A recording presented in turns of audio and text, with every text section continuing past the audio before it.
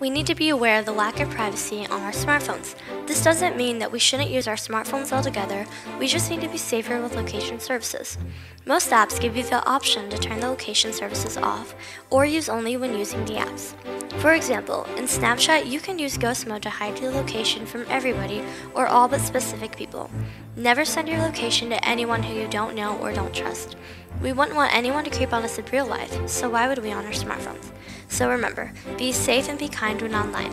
This message was brought to you by the members of the O'Neill High School Digital Citizenship Team.